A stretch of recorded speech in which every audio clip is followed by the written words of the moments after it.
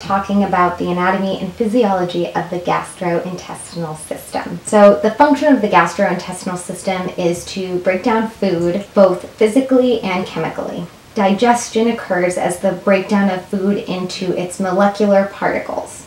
These essential nutrients from food are absorbed through our digestive tract into our bloodstream and move throughout our body as nutrients. So the gastrointestinal tract runs from our mouth all the way down to our butt. In between, we have our esophagus, our stomach, our small intestines, our large intestines, and those are all connected into this gastrointestinal system.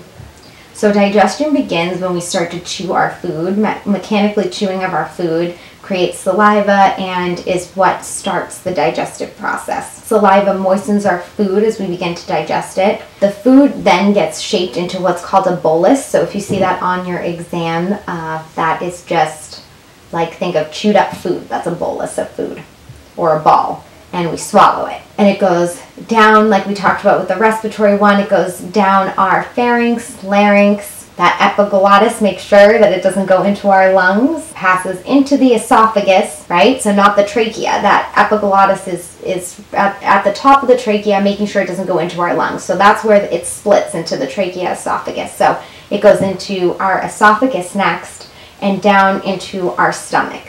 And in our stomach, we have gastric juices that consist of hydrochloric acid and has a pH of 1 to 2. So in one of the videos, we're going to talk about pH, but what that means is it's highly acidic, so it can break down that food. The stomach also uses an enzyme called pepsin to break down food. So the gastric juices serve two purposes. One is to break down food, and one is to kill bacteria in the food. The pepsin works to digest proteins. The food mixes with water and creates this like creamy substance, which is called chyme. The food moves from our stomach throughout our system through mechanical contraction known as peristalsis. So that's kind of like this mechanical contraction. It's automatic, that's just pushing the food throughout our body. So in the stomach, the food is going to pass through something called the pyloric sphincter. And this pyloric sphincter is right at the bottom of our stomach, and when it passes through there, it then goes into our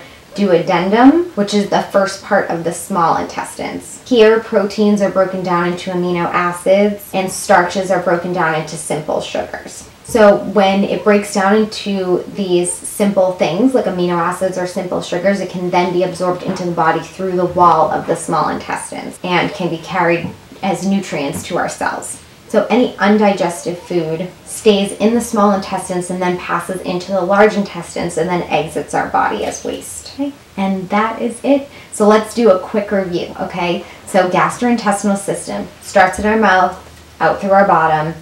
We eat food, we have the saliva. The saliva helps to start the digestive process. It turns that food into a ball or a bolus that we then swallow through our pharynx, larynx. It then splits at the epiglottis. The air, remember, goes into the trachea.